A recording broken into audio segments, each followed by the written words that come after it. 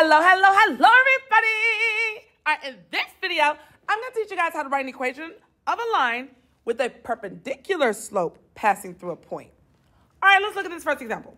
It says, write an equation of a line perpendicular to y equals 1/3 x minus 5, passing through the point 2, negative 3. So my keyword here is perpendicular. Since it says perpendicular, that means looking at my original slope, I have to find the opposite reciprocal. So my original slope is 1/3. Opposite of that would be negative 1/3. And then when I find the reciprocal, or basically flip it, it turns into negative 3/1, which is basically just negative 3. So my perpendicular slope I'll be dealing with is negative 3. All right, my perpendicular slope is negative 3. We know it's passing through the point 2, negative 3, so that's my x and my y.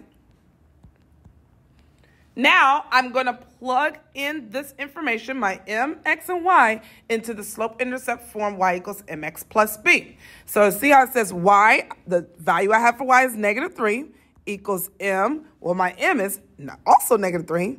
My x will be 2 plus b. So that gives me negative 3 equal to, well, negative 3 times 2 is negative 6. And then I'll bring down my plus b. To solve for b, I'm going to have to get rid of that negative 6. So the inverse operation of negative 6 is to add 6 to both sides. So I cancel that out, bring down my b, and then negative 3 plus 6 gives me 3. So since my b is positive 3 and my slope was negative 3, my solution will be y equals negative 3x plus 3. And that's it.